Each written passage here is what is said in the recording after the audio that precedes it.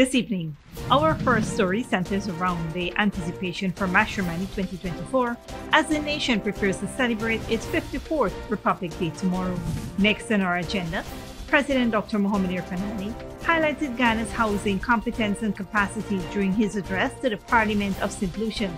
We'll explore the details of President Ali's proposal for Guyana to supply house solutions to St. Lucia. Shifting gears to diplomatic news, Dr. Richard Van West Charles is formally accredited as Ambassador Extraordinaire and Plenipotentiary of Guyana to Venezuela. We'll delve into the significance of this credential presentation, highlighting the commitment of both countries to diplomatic norms and the pursuit of increased bilateral cooperation. In energy-related developments, Prime Minister Brigadier Retired Mark Phillips announced significant progress in providing reliable energy access to hinterland communities during the Guyana Energy Conference. The government aims to reach 90% coverage by 2025, facilitated by the Solar Home Systems project. And finally, in a tragic incident, an open-pit gold mine in Venezuela collapsed, killing at least 50 people. We'll bring you the latest updates on this developing story.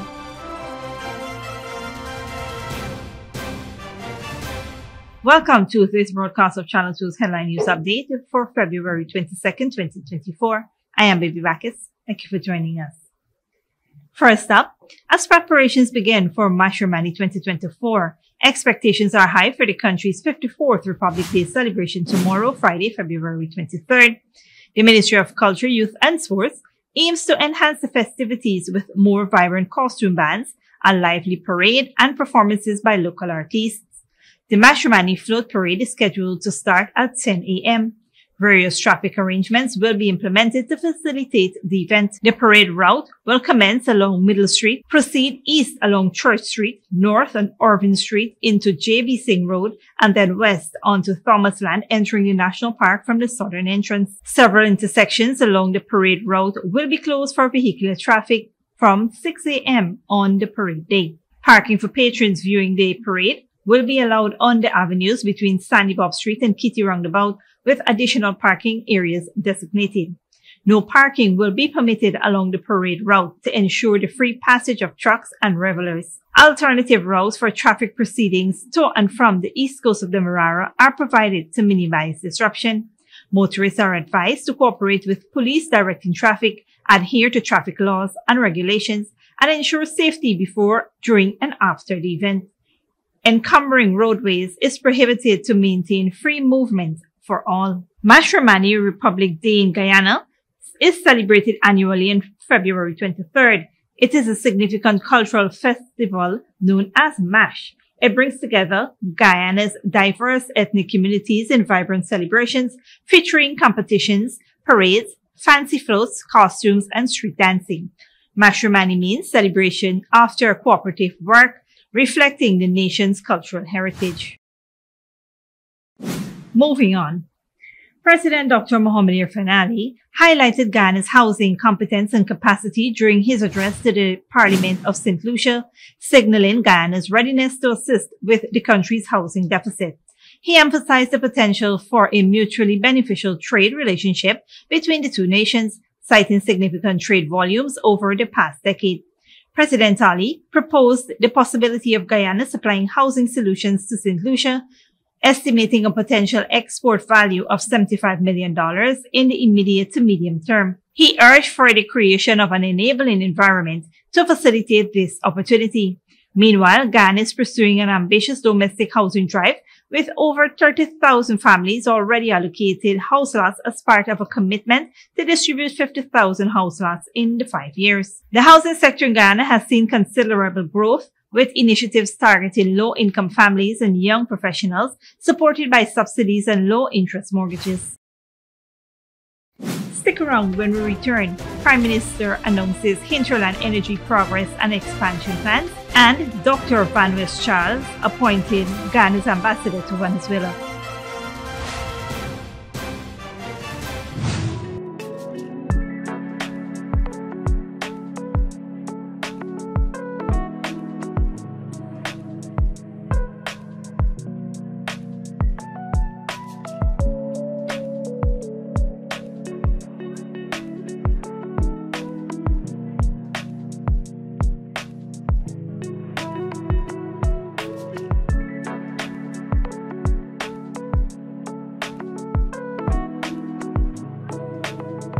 Come celebrate 1770 with us. It's our birthday. Yeah, celebrate 1770 with us. Yeah. It's our 17th anniversary, and we're celebrating in style by giving away $17 million in 17 days. Top up with $1,000 or more for a chance to be one of 17 lucky winners of $1 million. Don't miss your chance. Top up today. Digicel, 17 years of bringing you the best. Come celebrate 1770 with us. It's our birthday. Good girl, forget things.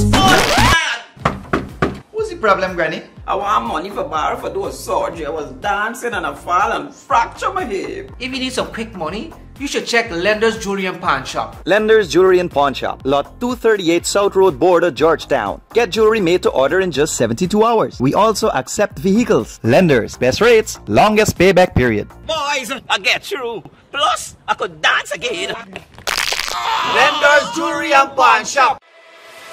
Furnishing your home or office has never been easier. Here at Kissoon's, our inventory of locally made and imported furniture, offered at amazing prices, will leave you wanting more. From vinyl, floor rugs and carpets, bedroom, dining and living room sets, mattresses, pillows, office desk, chairs and filing cabinets, outdoor benches and tables. We have a piece of furniture for every room imaginable in your home or office. Check out our flagship store at Industrial Site Rijnveld or one of our branches in New Amsterdam, Port Morant, Riverton and Camp Street. Kissoon's Furniture, furnishing homes for over 50 years. Sneakily with a gift of sight from Modern Optical Services. Let our professional team examine and prescribe what's best for your eyes. Common smiles make fashionable faces. See us for a full line of optical services, including brand name and prescription eyewear.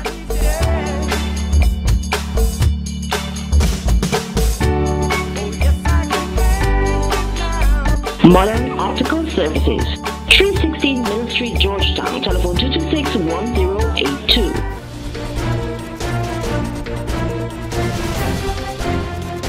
Welcome back. Dr. Richard Van West-Charles was formally accredited as Ambassador Extraordinaire and Plenipotentiary of Guyana to Venezuela, presenting his credentials to President Nicolas Maduro at the Miraflores Presidential Palace on February 20, 2024. Ambassador Van West-Charles conveyed greetings from President Dr. Mohamed Irfaan Ali and the people of Guyana, expressing his dedication to strengthening bilateral relations. President Maduro reciprocated by expressing his respects for President Ali and the Guyanese people, emphasizing the importance of diplomatic ties. The credential presentation highlights the commitment of both countries to diplomatic norms and the pursuit of increased bilateral cooperation. Ambassador Van West-Charles was accompanied by his spouse, Mrs. Vivienne Roxanne Van West-Charles. In other news, Prime Minister Brigadier Retired Mark Phillips announced significant progress in providing reliable energy access to hinterland communities during the Guyana Energy Conference. He stated that approximately 66% of these communities now have access to electricity, up from 50% in 2022.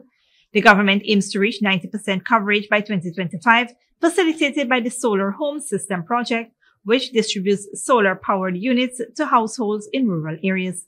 Considering this success, the government plans to acquire an additional 10,000 units to expand renewable energy access further. This initiative is part of a broader strategy to diversify Guyana's energy mix, including hydropower, natural gas, and solar energy sources to reduce reliance on fossil fuels. Various transformative projects, such as the 300-megawatt gas plant and the Amila Falls hydropower project, are underway to enhance the national grid's capacity. Additionally, investments of $95.7 billion in the energy sector aims to support infrastructure upgrades and the development of solar farms.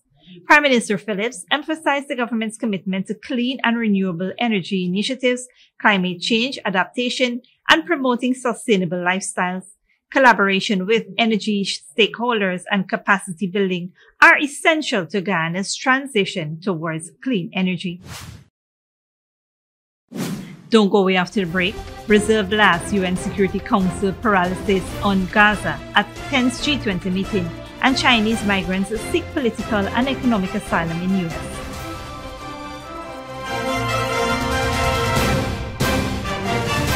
Come celebrate 1770 with us. It's our 17th anniversary and we are celebrating with up to 40% discount on handsets. Get the Samsung A05 for just $16,000 or go for the Samsung A15 for just $29,000 or the Samsung A245 for just $35,000. But wait, there's more. You also get 1 month free data plan with any handset purchase. Limited time offer. Hurry to a Digicel store today. 17 years of bringing you the best. 1770 with us. Good girl forget things. What's the problem, Granny? I want money for borrow for those surgery. I was dancing and I fall and fracture my hip. If you need some quick money, you should check Lender's Jewelry and Pawn Shop. Lender's Jewelry and Pawn Shop, lot 238 South Road Border, Georgetown. Get jewelry made to order in just 72 hours. We also accept vehicles. Lenders, best rates, longest payback period. Boys, I get through. Plus, I could dance again. Lender's Jewelry and Pawn Shop. Sneakily with a gift of sight from Modern Optical Services. Let our professional team examine and prescribe what's best for your eyes. Common Smalls make fashionable faces. See us for a full line of optical services, including brand name and prescription eyewear.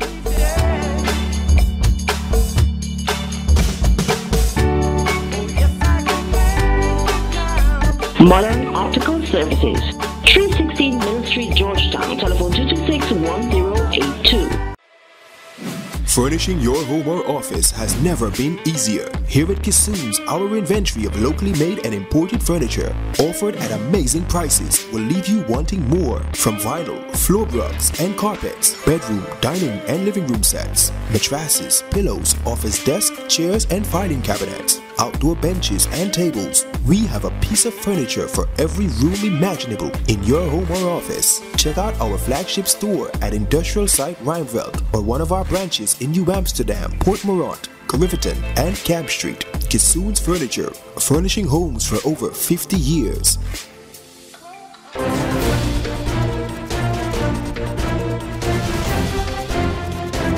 Welcome back. Now we take a look at what's happening in the region and around the world. An open pit gold mine in Venezuela has collapsed, killing at least 50 people. Rescue efforts are underway for around 100 miners believed to be buried more than 30 meters underground. Al Jazeera's Manuel Rapallo reports. In central Venezuela, dozens of miners have been killed following the collapse of an open-pit gold mine known as Bulla Loca in the municipality of Angostura. There was a serious incident at the Bulla Loca mine. 15 bodies and 4 injured have arrived so far. Now 2 more boats are arriving with about 8 more bodies. While the bodies of some miners have been returned to their families, friends and relatives of workers who are still missing are desperately waiting to hear word of their loved ones. Are they dead? Are they wounded? Why don't they support us? Where are they? Video circulating on social media appears to show the first attempts to rescue miners, some believed to be buried more than 30 meters below ground. In 2016, Venezuela's government established mining development zones across the middle of the country, leading to several mining enterprises that operate outside the law. Mining for gold and other precious minerals offers a lucrative opportunity for many Venezuelans who struggle to make ends meet.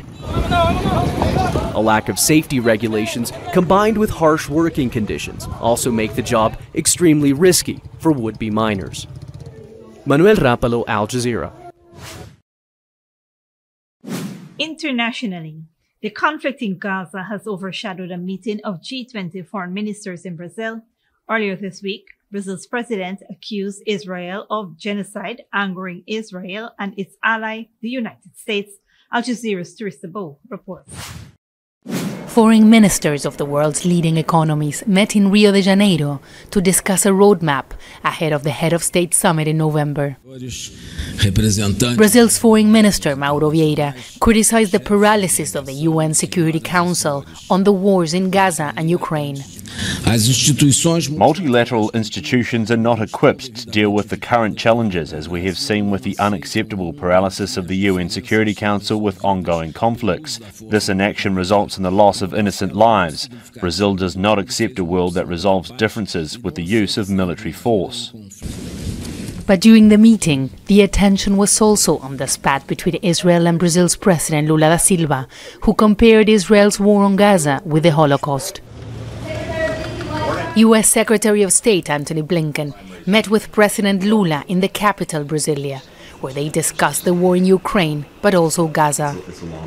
Blinken said he did not agree with Lula's comparison to the Holocaust. All eyes here at the G20 summit are on the latest spat between Brazil and Israel. It's not the first time that President Lula da Silva shows his support for the Palestinian people. Back in 2010, he resisted to visit the tomb of Theodor Herzl, the founder of Zionism. But his criticism of Israel has generated tension with the opposition and the Jewish community in Brazil. Over 120 lawmakers, many of them supporters of former President Jair Bolsonaro, are now hoping to impeach President Lula, saying his comments show hostility towards a foreign nation. We feel ashamed that the president of our nation does not respect another country and is not impartial in this war. Our request for impeachment is not for ideological reasons, but because he committed a crime. Most analysts agree it is unlikely the proceeding will move forward. Brazil says it's trying to make the world more equal and give the developing world a say in international affairs. And that's why it's hoping the G20 meetings in Rio de Janeiro will be the first step towards change. Teresa Bo, Al Jazeera, Rio de Janeiro. Finally, the United States is also seeing an increasing number of Chinese migrants crossing into the country, motivated by both political and economic reasons. At the same time, many Chinese students and entrepreneurs are also choosing to immigrate to the U.S. in search of better economic opportunities. Al Jazeera reports. Large, gated homes in rural China. But the streets are almost empty. Many residents of this village in Hebei province are working overseas and sending home money to help their families. Yes, a lot of people here do migrate overseas, and it's to make money. In the late 1990s, as much as 85% of workers leaving the provincial capital of Shijiazhuang for jobs abroad were from here. There are many villages like this in China, where for generations people have been moving overseas in search for a better life. But now, many are taking the risk of illegally crossing into the U.S. from the Mexican border, and not just for economic benefits. This was in Shijiazhuang in January last year. The Post says these people are applying for passports with the intention of going to the U.S. It was right around the time the government dropped its strict coronavirus rules. The zero-COVID policy made almost every Chinese feel the system, how brutal the system is. So when the zero-COVID policy was over, a lot of Chinese people wanted to go out, wanted to escape. Chinese nationals made up less than 2% of the 2.5 million migrants documented by U.S. authorities at the southern border in 2023. But they're the fastest growing group, with more than 37,000 detained last year. That's 50 times higher than in 2021. Many apply for political asylum. The approval rate is high. So for Chinese migrants, the rate is like more than 50%, sometimes more than 67%. So that means nearly 2/3 of those migrants can get asylum. In a statement sent to Al Jazeera, the Chinese Foreign Ministry says it isn't aware of the situation, but opposes and punishes any form of illegal migration. But tips on how to make the journey, often long, costly, and arduous, are accessible online in China. Experts say the influx of undocumented Chinese migrants is likely to continue for as long as its economic future remains uncertain, and at least until the U.S. presidential election. And villages like this, where people are desperate to earn a living, could multiply. Barnaby Low, Al Jazeera, Jinjiazhuang, Hebei Province. This brings us to the end of our regional and global news coverage. Up next is the 3-day weather forecast.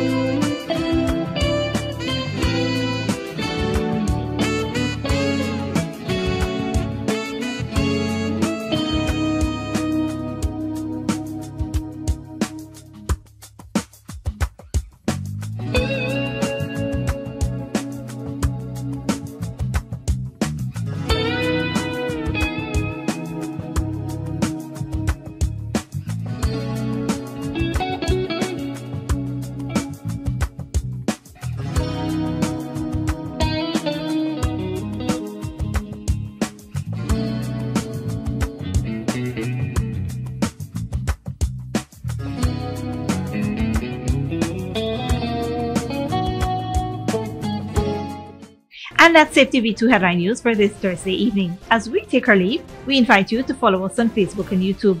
We'll be out for the holiday weekend, but you can tune in on Monday at 7 p.m. for more news. Until then, please take care of yourself and each other and do have a happy matrimony.